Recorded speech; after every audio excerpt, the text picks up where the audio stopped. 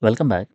In this video, I will discuss how can we perform different logical operators like AND, OR, NOT, and difference on a given fragment of images in digital image processing. In this case, we have been given two fragment of images denoted with F1 and F2. First, we will discuss how can we perform AND operation on the top of these two fragment of images. F1 and F2 is nothing but we need to perform AND between the corresponding pixels here.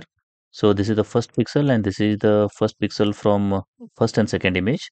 So we will perform AND operation between these two, 1 and 1, that is nothing but 1 here.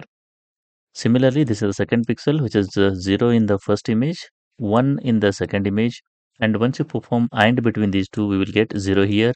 Similarly, we need to perform AND operation between the corresponding pixels here. So if you know how AND works, you can easily get the AND of the two fragment of images here. Now, once you get the AND of two fragment of images, now we will discuss how can we perform OR operation. Again, if you know how OR works, then you can easily get the OR of two fragment of images.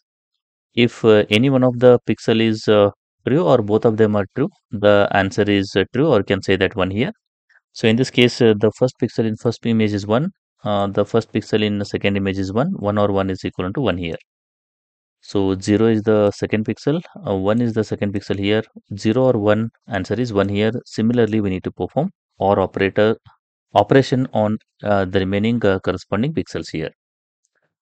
Now, the next one is the NOT operator. The NOT operator is nothing but whenever we have a pixel value 1, it will be converted to 0.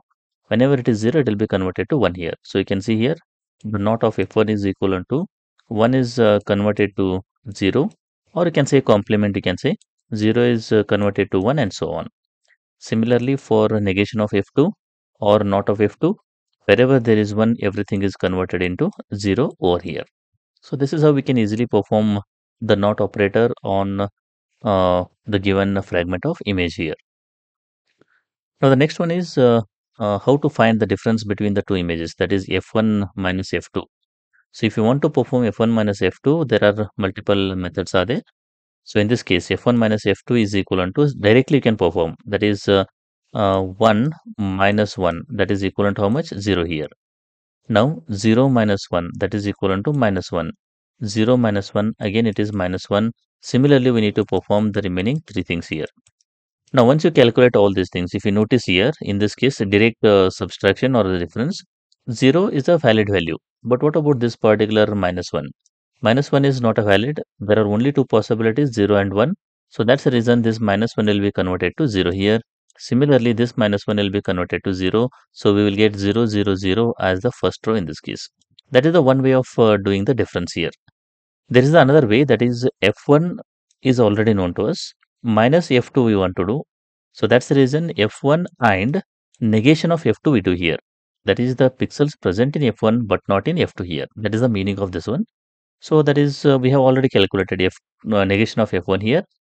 F2 actually, we need F2 in this case. So negation of F2 is available with us. F1 and negation of F2, that is 1 here, 0 here, you will be getting 0 and the answer.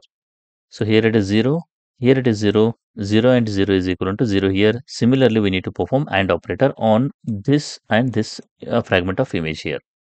Similarly, F2 minus F1, we can directly do it. That is 1 minus 0, 1 minus 1 or something like that. That's a one possibility. Or else you can do something like this one. F2 and negation of F1. Negation of F1 is already known to us. Now, between F2 and this negation of F1, we need to perform AND operator. This one you can see here. This is 1 here and this is 0. 1 and 0 is equal to 0 here. This is 1 and this is 1. 1 and 1 is equal to 1 and so on. You will get these values in this case. So there are multiple methods are there to calculate the difference, the direct method, or you can use this second method. Whichever is suitable or whichever is easy for you, you can consider for calculating the difference in this case. So in this video, I have discussed how can we perform the different logical operation on the given fragment of image in digital image processing. I hope the concept is clear. If you like the video, do like and share with your friends. Press the subscribe button for more videos. Press the bell icon for regular updates. Thank you for watching.